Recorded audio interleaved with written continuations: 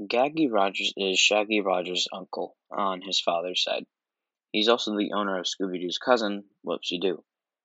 His appearance is very similar to his nephew's, with the main difference being that he has facial hair and Shaggy doesn't.